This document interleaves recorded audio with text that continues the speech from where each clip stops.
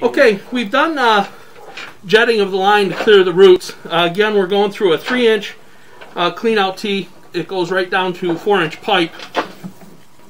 As you can see, this is all PVC, and it is PVC to the main clean out, and then it changes to 4-inch cast iron, and then it goes out to 6-inch clay, and then it goes to actually 6-inch PVC off of the city main. We have jetted to clear roots in the clay tile.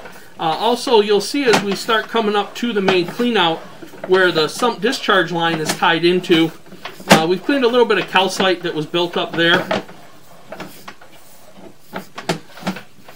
We weren't able to get it 100%, but you can see we kind of peeled some of the calcite off the sides and the bottom area.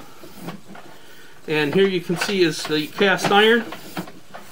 Here's some of the loose calcite that we broke up.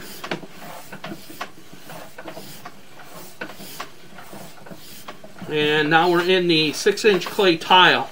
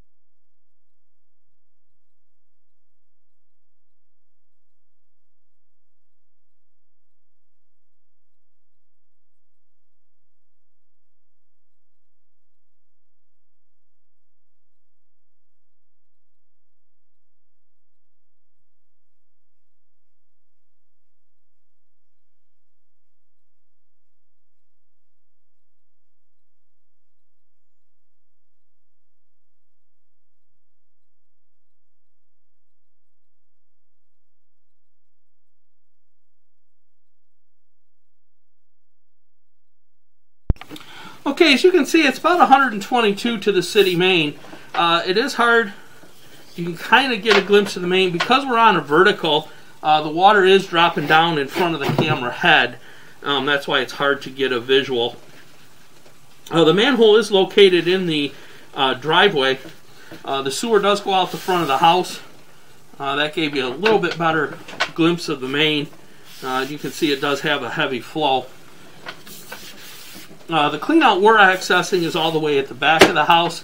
That's why you see the 30 feet of PVC inside the house before we hit the main clean out.